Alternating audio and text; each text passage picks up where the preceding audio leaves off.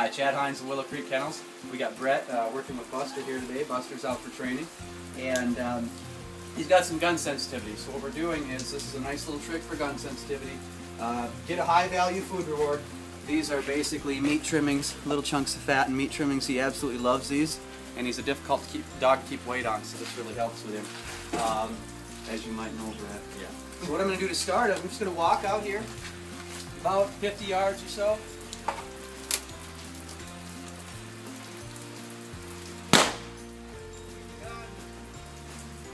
That's not nearly 50 yards, I apologize for that. I'll walk a little further. But shoot the gun, come back, give him a treat. If you watch his reaction here, he's eating it. That's good. If he doesn't eat it, we got to walk further away and find something else. Typically, if they don't eat it, the best thing to do is give them a little bit of food that evening, and then try it the next day. Cut their rations probably in half to a quarter, and then try it the next day. Sometime during that day, if this is a high-value food reward, they should get right after. Hot dogs work real well. They're easy. Just slice them up in little chunks.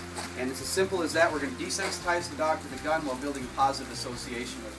So I'm going to walk out here again.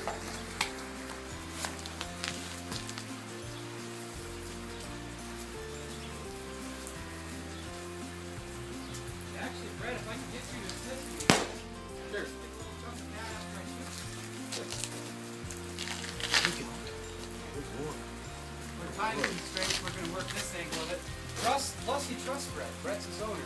So I'll walk away, I'll stay out there, I'll fire, he'll give him a treat. You can even open the door and pet him a little bit, just don't let him out yet. Yep. Okay. Alright, here we go. After every shot, give him a treat. If he looks like it, if he doesn't eat it, just let me know, so we'll stop there and find something else. Okay.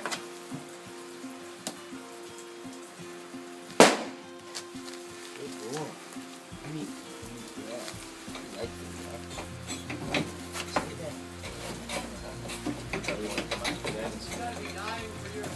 Yeah, I just noticed that. We'll probably leave it shut. Let's do it positive reinforcement. Yeah.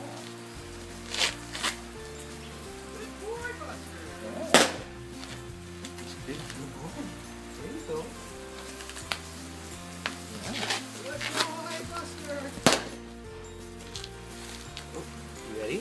Oh, there you go. Good boy.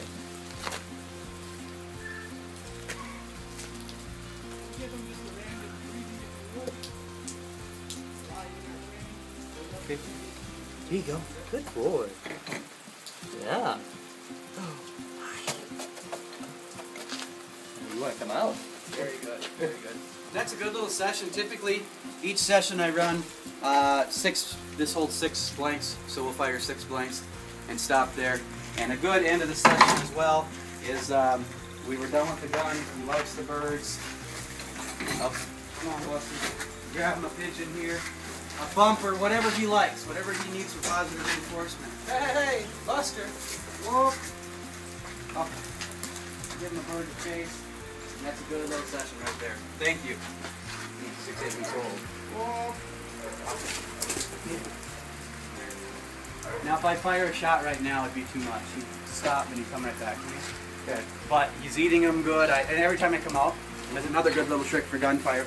Is every time I come out, if the dog's right beside the door, I'll fire the shot, open the door, let him out, give him a treat, and we head to the field.